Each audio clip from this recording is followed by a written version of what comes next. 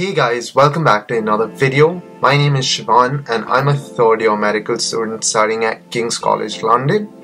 And in today's video, I'm gonna take you through the best resources to use to study in medical school and to basically ace all of your exams and to learn as much as you can because that's really the point of all of this. But before we get into this, I want you to go check out my YouTube channel if you haven't already, because I make videos about medical school and university. So I make vlogs, day in the life videos, videos about medical school, videos about getting into medical school, all of that. So check it out, and if you think it's something you'd be into, then smash that subscribe button and join me for a lot more. So like I said, we're going to be going through the best resources, websites, apps, books, stuff like that, that are really going to help you throughout medical school, and can just be a go-to place for you to study for written exams, OSCEs, anatomy, pharmacology, all of that stuff. Without any further ado, let's get right into it. So I think all of these resources are invaluable and you should definitely check all of them out. But if I had to rank one of these resources above all others for myself, and the resource that I probably use most so far in med school is QuestMed. Now QuestMed is elite. It's one of the best things that I've ever come across as a medical student. So it's basically a subscription-based website where you have clinical questions, a massive clinical question bank, you have flashcards, and you have a quest book as well, which is like a textbook with all the clinical information you need and all the sort of relevant info for medical school, put together in a very concise and relevant manner. What I love about QuestMed is it's so personalized, and you can adjust all the questions to the level of difficulty that you want them to be, and then you get flashcards based on the questions that you get wrong, and it's really just an invaluable tool. I think they have some 4,000 questions or something like that on QuestMed, so you really never exhaust the question bank, and by the time you do, you've probably forgotten more than half of those questions anyway, so you can just run through them again. QuestMed also now has an OSCE revision guide or an OSCE revision subscription with OSCE scenarios and various different resources to prepare for your OSCEs.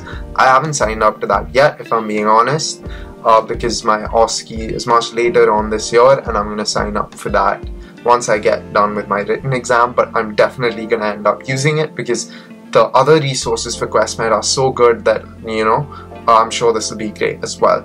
Another amazing thing about QuestMed is that they've recently come up with a mobile app. So I have QuestMed on my phone and on my iPad, which allows me to just, do questions wherever I am. Here, check it out. I have QuestMed on my phone. If you can see it there, and you can just do questions during your journey somewhere, or when you're just sitting and waiting somewhere, or anything like that. It's just amazing. A second great resource, which is kind of like QuestMed but it's another version of it, is Bossman. Now Bossman is pretty much the same thing, same concept, large amount of clinical questions and different question banks of different difficulties, and it also has a textbook of its own which you can study from, making it a really useful resource for both taking notes and learning as well as practicing questions.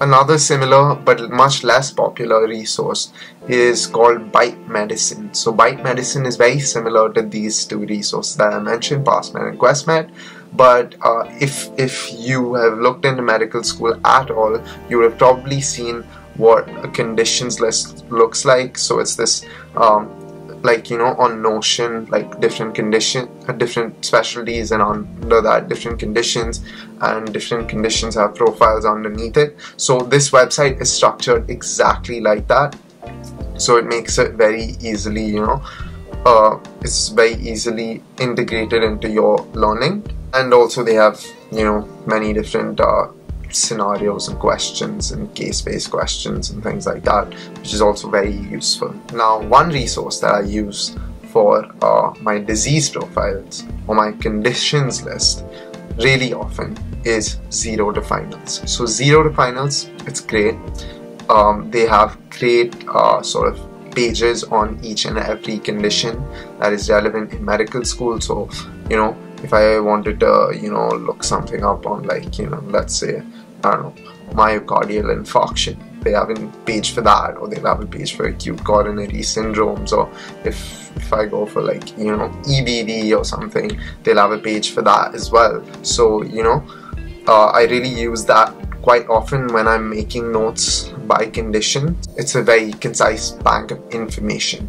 The BMJ, best practice sort of summaries, are also really good for this. They cover a lot of the clinical conditions in a very good way.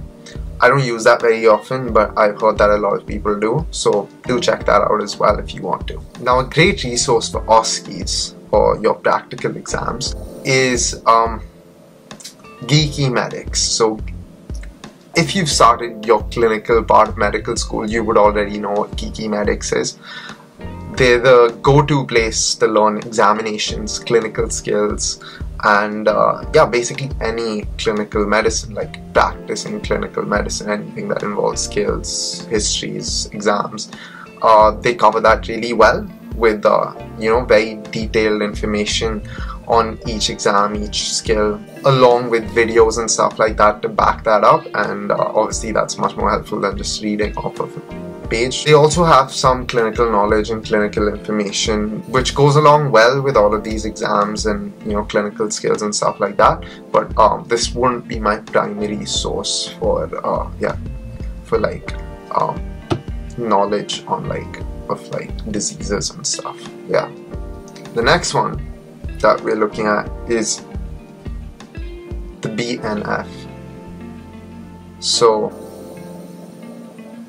yeah, I was unsure what the BNF stood for, but it's the British National Formulary, and it's basically the guidelines, the set guidelines to follow on prescribing and medications and everything surrounding that. So if you go on the BNF, you look up a medication, you look up a summary, you'll find indications on where to use a medicine, cautions, side effects, interactions, everything you need to know about it basically. So it's a great resource to prepare for your OSCEs, because you will have prescribing stations in your OSCEs and you will have to use the BNF in that. So being familiar with the BNF is very important. See, a resource that I know is, like, you know, supposed to be very useful and people use quite often is the Oxford Handbook of Clinical Medicine. I have that and I've taken it with me several times, but I've never used it. But I've heard it's extremely useful, so I probably should check it out, but I thought it was at least worth mentioning here. And lastly, we have anatomy. So anatomy, a very central part of medical school, a very new thing in medical school. It's not like any of the medical science you would have learned before. Like, it's not like biology, chemistry or something like that. There's a lot of spatial understanding. There's a lot to remember, a lot of new names. So it's a complicated thing to learn in general. Now, one resource that I mention all the time for anatomy, to learn anatomy, to revise anatomy, is Complete Anatomy.